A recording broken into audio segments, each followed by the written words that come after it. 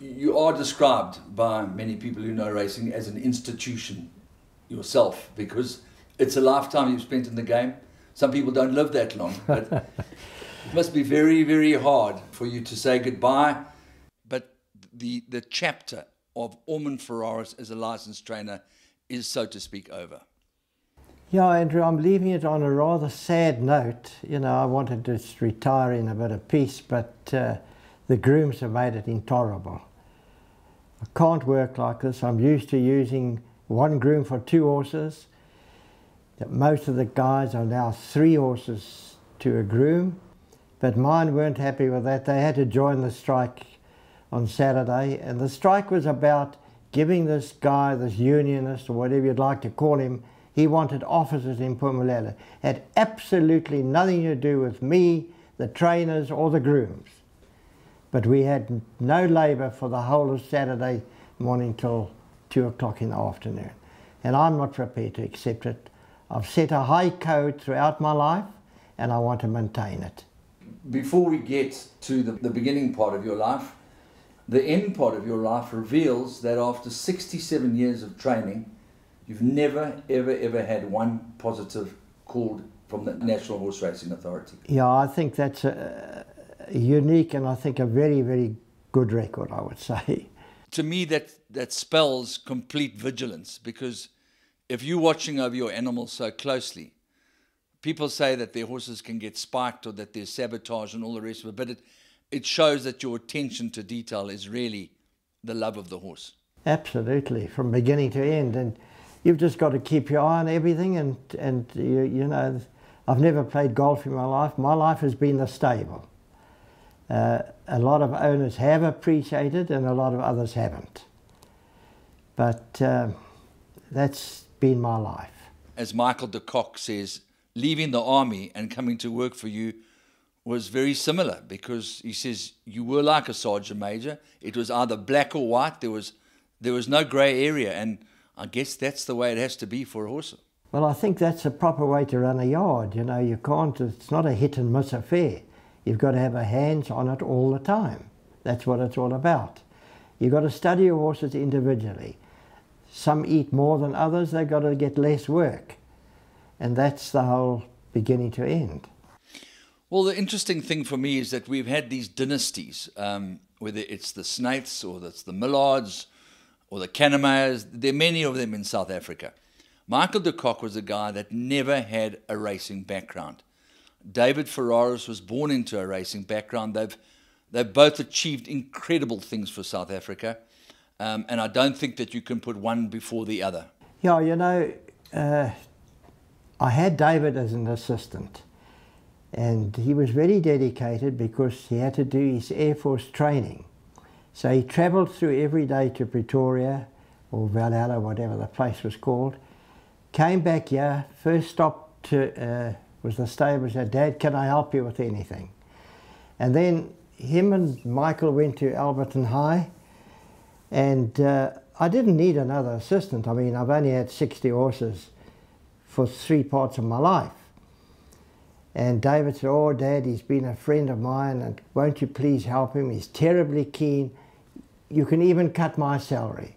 So I said, "No, David, well, I don't want to do that, but all right, if you think so, we'll give him, he can look after the one barn, you the other, and I the other." That's the 3 barns, the 60 horses. And I noticed from day one, Mike did have something in him. He had something in him. He was keen as mustard, and he watched every move and took it in. Going back to your career, you're licensed as a trainer in 1952. What kind of background horse knowledge did you have? Well, at school I had a friend, Mike McLean. His father had the McLean's coal agency in Germiston. They had a farm out there and they had horses. And I rode with him and everything. We used to do daring things on horses. My uncle, which is my mother's brother, he was a jockey, Arthur Victor, and he rode in Kimberley. They came from Kimberley and that's where he rode. So there was racing in my blood. I was terribly keen on becoming a jockey, but weight problems were against me. I joined George Wheel. He was at that, well, he'd passed his best then, but he did train for all the greats of the turf. Solly Jones, Jeffrey Joel, Hugh Wyndham, all those greats. A thorough gentleman, and he knew his part. Once in those days, if you had weight problems, the jockey club would send for you and say, listen lad, you're going to have weight problems, find another career. There was no courts and all that. You wouldn't dare even attempt anything like that. You were out. And I remember my dad going to Wheel, and he says, well, what am I going to do with this boy? You know, I don't want him to be a bum on the racecourse.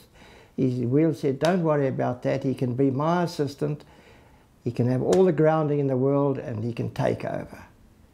And that's how my career started in racing. So there was actually no, so to speak, academy where you went and you learned the fundamentals. You know, as kids those days, there was no TV and all that business. You know, you hung around stables, you begged the grooms, can we ride this horse? Can we ride this horse? And that's how it was. No academy, not at all. You apprenticed to each trainer. And each trainer in those days had about 3 or 4 youngsters. There was a hell of a lot of them. Naturally, 3/4 didn't make it because of weight problems. But that obviously meant when you became assistant trainer that there was no formal structure, that there was a lot of mucking out and a lot of basic work, or? No, I was in the yard. I did work in the yard and everything, and from there I made the step higher up. So in other words, it was a thirst for knowledge, because knowledge is power, and the more you know, the better you're going to be. Well, I think it was the keenness that a person showed. I wanted to be with horses. That was it. The private nature of Ormond Ferraris, is that something that has been with you your whole life, minding your own business, getting on with what you have to do, and not worrying about what other people are saying or doing? Or Andrew, I think I learnt that from the boss himself, from George Wheel. He was a very quiet man. When he raised his voice, you were in trouble. But other than that, he was quiet, he gave you the work, set it out, and you did it and reported back to him. I would imagine that there was such a measure of respect for seniority and for people that set a good example for you. There was no challenging the system. Not at all, not by any manner or means. You dare not challenge it, not at all. So the people that have passed through your hands, the Michael de Koks, the David Ferrarises, the Waiho Mawings, Waishong Mawing obviously speaks enormously highly of what he's learned from you. Sharon Kotson. Give us some of the names of people that have worked with Ormond Ferraris. Well, that's about it. There was a lot. I've had quite a few apprentices through my hands too, you know, through the years.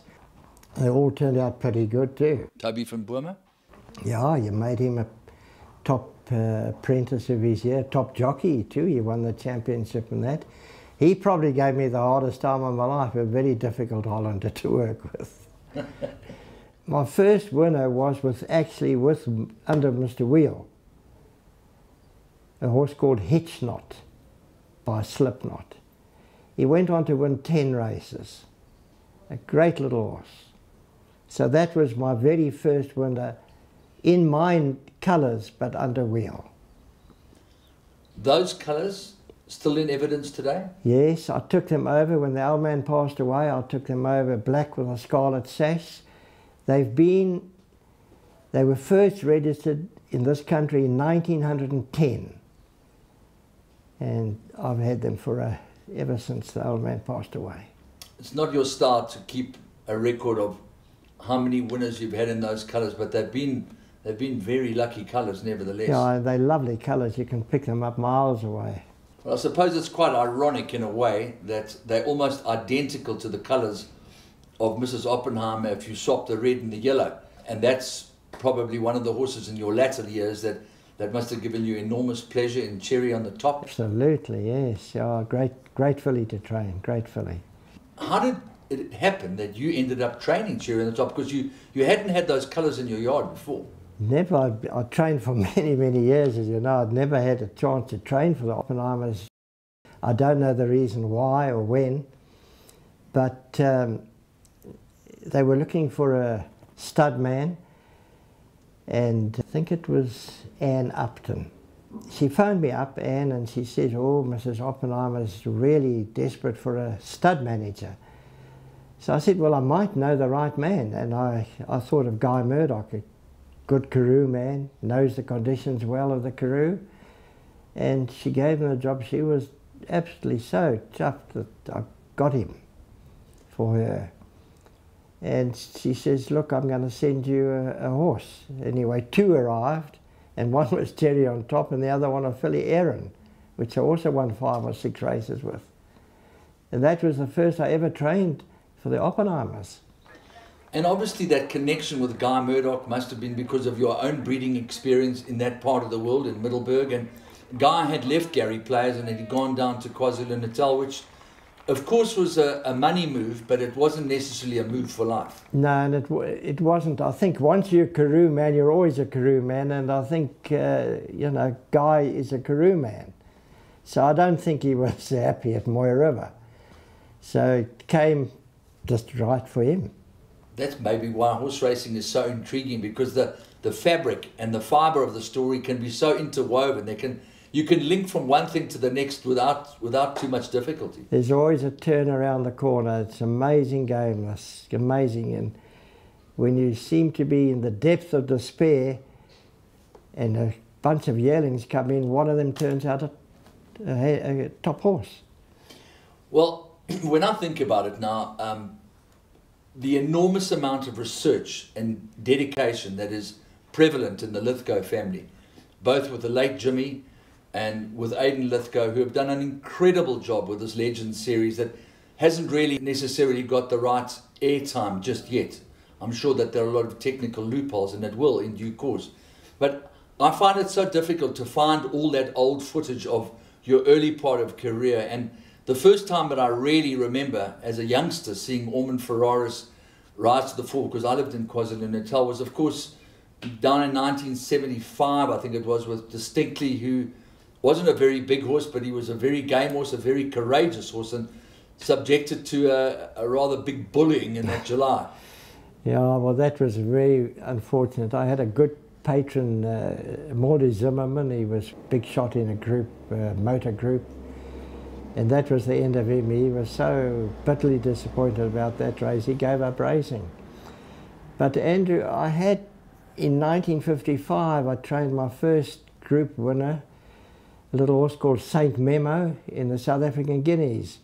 We took him down in our own little float and towed him with a car, and he beat Commonwealth, who'd won about 6 in a row, 6 or 7 in a row. Bobby Palm rode him for us.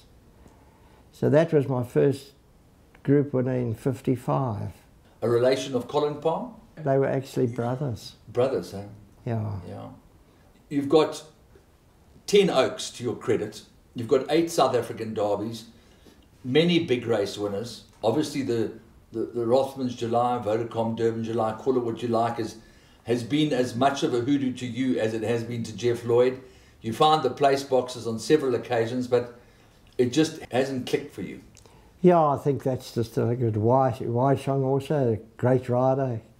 Hasn't won the July. I think it just happens like that. Charlie Berenz was a great rider. He had 1 July winner. And then he won about 7 Gold Cups. Absolutely, and Mace Roberts was another one. Yes. You know. It had to be your son to give him the July winner in 1997. Yes, it's amazing. It's just one of those races. I think it can elude people, as it has me, unfortunately, but there you are. I think one of the great owners I've trained for was Paddy Hinton. Absolute gentleman, a great sportsman, and he left everything to me. And when they opened up South African overseas racing to South Africans, we were the first to go over. They gave us a free air passage and hotel, and I remember so well, he was a big guy. You'd probably remember him, you know. That big voice. Big voice, loud as they come and broad as they come. And they paid for our ordinary passage, but he converted his to a first class because he says he couldn't fit in the bloody seat. Fair enough. And when we got over there, he was dead beat. I think, no doubt, carrying too much overweight. Anyway, I said, no, I've never slept in the day in my life. I ain't going to do it now. I'm going to take a walk around. So I caught a taxi, went to the sale ring. The first row I walked through, because we had decided between him and I that we've got to try and get a last tycoon. He was such a good racehorse, and I thought, hell, what an asset he'd be here. His progeny. Anyway, and I walked, the first line I walked through, and I wasn't, he had a beautiful girl looking after her, but I wasn't looking at her, I was looking at the horse. Sure. Anyway, this filly, she stood out, and I got back. Hinton had woken up by then, was having his scotch, late afternoon or wherever it was. And I said, Paddy, I've seen the horse for us. He says, what is it? I said, it is a last tycoon. Oh, he says, I think they'll go too high for us. I said, well, we'll have a go, let's try. And we got her for 100,000 guineas. And look what a great filly she turned out to be, absolute superstar. And a pleasure to train. I've had such good fillies, and all of them, I must say, bar for one, their nature has been superb. They've just got, they're above the others with a wonderful nature. Cherry on the top, I think you could walk under her belly, tickle her, do what you like, she wouldn't even turn her hair. That's remarkable, because we all know that Tiger Ridge wasn't exactly the easiest of customers. Yeah, and she was an absolute lamb. Now, Tracy's Element, she landed in South Africa the same year as another last tycoon filly called Super Sheila. And I remember one day there were 4 horses in the race, 2 South African horses and 2 Aussie horses. And the 2 South African horses were trailing in their wake something like 20, 25 lengths behind Tracy's Element to beat Super Sheila. And that particular pedigree of Tracy's Element has proliferated many champions in Australia. Yeah, she's turned out a great brood mare, great. I mean, she's thrown Group 1 winners in Australia. That's saying something, you know. Not too many horses go back from here to Australia and throw that. Tracy's Element's the leader. Prince of War is reeling her in on the outside, but Tracy's Element is still going it. Prince of War's catching slowly, in fact, with each and every stride in a great finish, and it's close, I think. Tracy's Element won it. Tracy's Element is still on the lead. Lady Lexington on her inside, got a length and a half to make up. On the far side is Young Harvest. Tracy's Element and Young Harvest, a big runner down the inside, and Hot 7 as they come down to the wire. Tracy's Element. Jockeys, I mean, you've spoken so highly of Jeff Lloyd. He's a legend in his own right. Pierce Stradham's written for you, Waishong Marwing, Anthony Delpesh. I mean, there's been no shortage of help from the saddle, and you've had the best. I think you've got to use the best, you know. You can't always get the best, but you've got to, for big races, I think you really need it. They just need that extra bit of help. You know, there's not a vast difference. I mean, a lot of people condemn jockeys, but there's not a vast difference, I would say 2 lengths between the top jockey and the middle jockey. No more. So how was it, as a matter of interest, that Naresh Juglal ended up being aboard your Triple Tiara Victress? Well, he was riding for Clinton Binder, and you know Clinton Binder, he only got sprinters, I think, that being the nature of his track that he's got there. Yeah. And I thought this kid got a nice seat, and he sits quietly. And he came, and I gave him a few chances, and he listened to me. And that's how I kept him on that filly, because I remember Mrs. O, I went to see her, and I said, you know, this filly's got a chance for this Triple Tiara. Do you mind if I keep this kid on, because he knows the filly and she seems to run? She said, by all means, he's done well, keep him on. The generations of passion in this game have extended through to David's son, a young man light years ahead of his time and always able to keep his feet in the ground at this relatively early stage of his life. You produced the very first winner for this young man. Yeah, well, I think if I hadn't have, I don't know who would have shot me, David or Pam, you know. So, but it's been a pleasure to work with the kid. I've given him opportunities. He's thrown a few away, which you've got to expect. He's only a 17-year-old lad, but he listens and his head is screwed on right. I think a natural. He's got a lovely pair of hands, and he can sit and wait, which is a big thing in his favour. And you've never really been one to stand on your soapbox and jump for joy, but there have been a couple of moments that I've witnessed that have been truly memorable, and that was one particular day with you standing with Luke and David. It must have been a warm, fuzzy feeling, the like of which you probably hadn't felt before. No, it's given me renewed interest, this youngster, you know, because racing, as you know, is not what it used to be. It's lost that enthusiasm, that zest, that keenness that people used to, oh, we're going to the races, dress up, women in their hats, smartly dressed. We've lost it all. It's gone. I don't think it'll ever return, unfortunately. So this kid has given me renewed interest, and I'm very pleased for David and Pap. And that must have been even more difficult for you to say, I actually don't want to hang up my boots, even though I'm 87 years young. But the reality is that the stress of seeing these horses compromised must have been the deciding factor. Yeah, without a doubt, yeah. I'm not prepared at this stage of my life, of my career, to lower my standards and just accept whatever they want to dish up. No.